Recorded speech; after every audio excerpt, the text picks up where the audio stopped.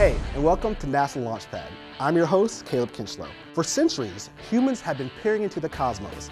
Our fascination has driven us to send humans and robotic missions to other planetary bodies. Doing so, however, comes with its own sets of challenges.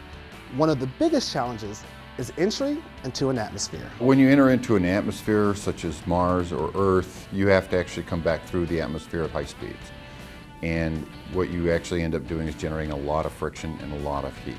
Aerodynamic heating occurs when you actually go through the atmosphere and you impact the air molecules. And so the air molecules are actually transferring friction to the vehicle, and that is the heat that they actually generate onto the vehicle itself. Space vehicles that enter a planetary atmosphere, like Earth's or Mars, require the use of a thermal protection system, or TPS, to protect them from aerodynamic heating. There have been several types of TPS used throughout the history of spaceflight. You might be the most familiar with this, the recently retired space shuttle.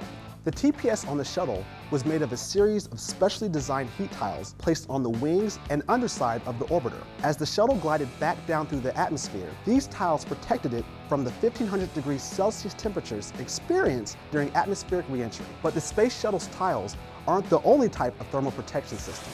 Now, NASA's working on a new kind of reentry system called Hypersonic Inflatable Aerodynamic Decelerators. The shape is similar to that of the Apollo capsules, but there's one major difference. A HIAD is, like the name implies, inflatable, which means it's not rigid. This means a whole new type of thermal protection system is necessary. The heating on the exterior of the heat shield is an aerodynamic heating that gets really super hot. I mean, we're not talking about the oven temperature you can put your hand in. This is stuff that's going to burn up aluminum. A HIAD is actually an inflatable heat shield that can take a lot of folding. We actually pack it into a tight little package, and then it opens up, and it's still got the capability of taking that thermal heating that's going to happen when it re-enters. Right now we're working on thin materials, okay? We've got to have materials that are going to survive entering the atmosphere. So we're looking at a combination. You can't just have one material. We have not found a single material that's going to do everything we need it to. So we actually have layers of materials that we use. What we've got here is a Nextel, which Nextel is actually used in aircraft engines. It's just a thermal insulation that aircraft use. We have Pyrogel, this black stuff. This is an insulator. This is actually a pipe insulator is the current use for this material, and now we're using it for space applications. In addition, this is Kapton coated Kevlar, and we coat it with Kapton to give it a gas barrier.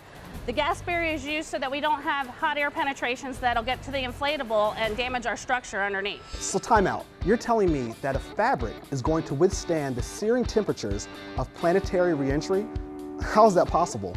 Look at a ceramic mug. It's a material, we call it ceramic. They're designed to withstand extremely high temperatures, up to 3,000 degrees F.